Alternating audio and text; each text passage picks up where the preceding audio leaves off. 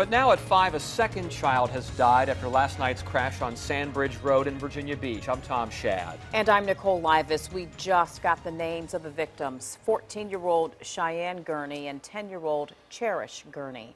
The crash also sent others to the hospital. We brought you the breaking news last night on Wavy News 10 on Fox 43. Sandbridge Road was closed for hours. 10 News Side's Erin Kelly has been following the new developments all day long. She's live now at Centera Norfolk General Hospital, where some victims are still recovering. Erin, you talked to a neighbor at 4, and now you've talked to people who think the road needs to be safer? Yeah, we talked to people who live in that area. They say that they weren't surprised when they heard that there was a crash last night. They're sorry to hear that this was a deadly accident, but they tell us that that road is just too dangerous.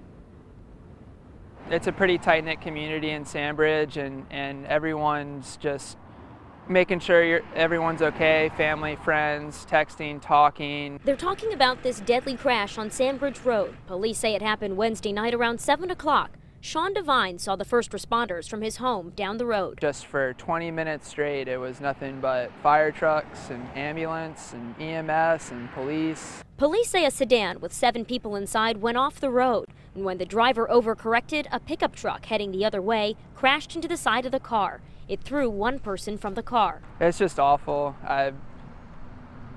It's pretty upsetting that, I mean, for anybody to get hurt, but especially kids, and it sounds like they could have just been here on spring break or enjoying themselves. Police say 2 children died. 4 kids and 1 adult were still in critical condition Thursday. We have a really heavy heart about it. It all happened just down the road from where Katie Keene works. She says it's a dangerous stretch of road. It's hard to kind of comprehend why nothing's being changed in this area, and only hope that they can fix it in the near future. And police tell us the pickup driver suffered minor injuries. The passenger in that pickup was in stable condition. Again, the victims, 14-year-old Cheyenne Gurney, 10-year-old Cherish Gurney. Now, I just got off the phone with the public works director for Virginia Beach. He tells me they have made some improvements on the road in that area, softening some of the curves, but they are limited as to what they can do because of the wetlands in that area. They say the long-term plan is for the extension of Nemo Parkway, but again, that's a long-range plan that requires more funding. Live in Norfolk tonight, Erin Kelly, 10 on your side.